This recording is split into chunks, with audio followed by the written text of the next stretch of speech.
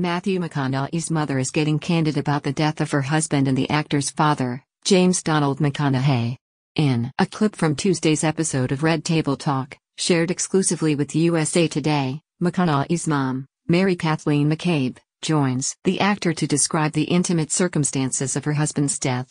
"My husband died making love to me," she says. "And I remember saying, when he fell back, I said, 'What's the matter, big boy? I wear you out.' No response. No response, and I'm thinking, oh my God, something's wrong." McCabe says she then ran across the street to get help from a neighbor, and I said, "Something's wrong. Something's wrong. I don't know what it is." She continues. "I had no idea that it was too much." The upcoming Red Table Talk episode premieres on Facebook Watch at noon EDT. In his memoir Green Lights, McConaughey revealed that his father died while having sex with his mother.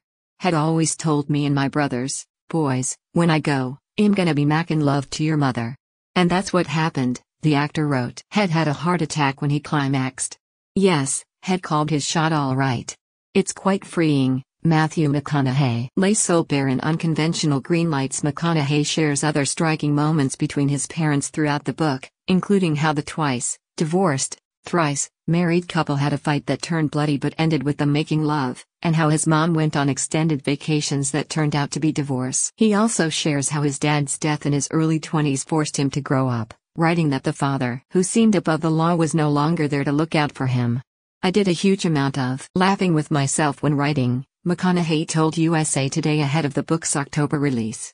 "I did a huge amount of crying. Most of my tears came from being able to go back and feel the love that my family had, that my mom and dad had for each other, that they had for us." Red Table Talk, the Estefans exclusive. Rosie O'Donnell reveals she dated a man for 2 years.